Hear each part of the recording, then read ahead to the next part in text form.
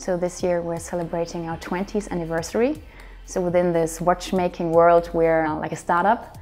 But thanks to the family foundation, we did a very good job till now. They invested some money and bought companies which are producing spare parts for watches, which means that we're completely independent, although we are very young. But we can do every single spare part which we need for a watch. We produce it in-house. That's why we are able to do such a variety of Haute Horlogerie timepieces. The Tonda 1950 is a very classy, discreet watch which you can wear anytime, anywhere. And since 2012 we had some varieties and modifications of that classical piece. It comes now with diamonds, without diamonds. Then it comes as a chronograph, and the gold versions, and the most exclusive one is a tourbillon.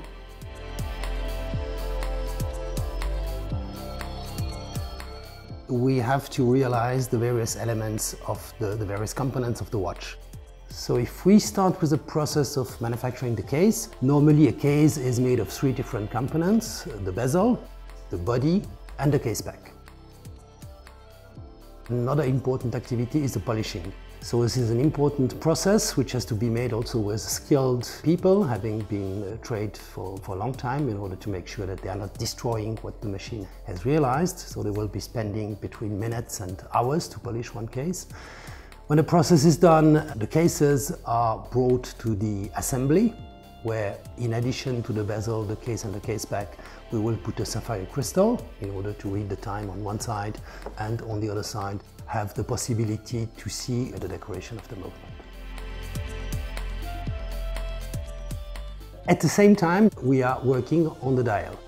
It starts also with a mechanical operation, drilling the central hole, preparing the place where probably you will have the indication of the time. Then we have to put color on this dial.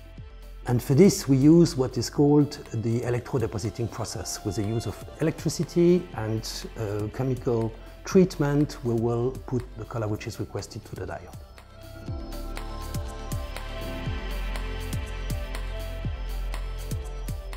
When this is made, we bring the piece to what we call the transferring operation. You have a number of indications on a dial.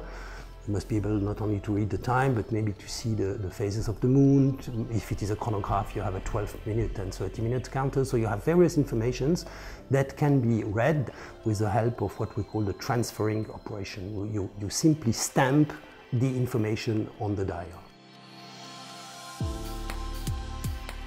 The last part, and probably one of the most delicate one, is to realize the chapters, the small indexes, Roman or Arabic numerals, that will be riveted on the dial. When all is done, the dial is ready.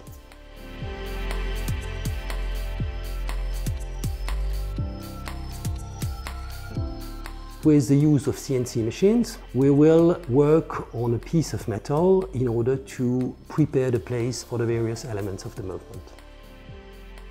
Movements are sometimes composed of more than 400 different parts that have to be manufactured individually.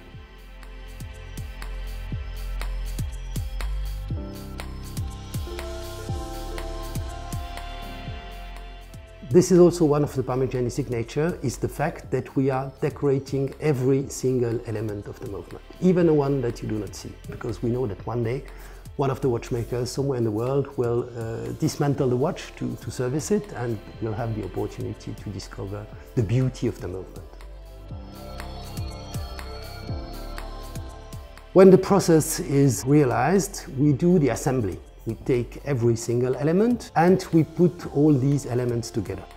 It is in the average lasting for a few days, depending on the kind of watches. It can last up to, we have some pieces that are requesting 400 and almost 500 hours of work in order to complete the assembling process.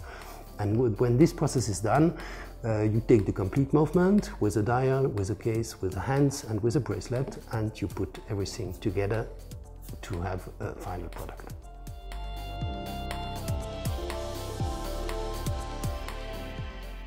The vision for the future at Parmigiani is to never stand still and take a look at the future and show the world that Parmigiani is really into watchmaking and dedicating everything to the perfection of timepieces.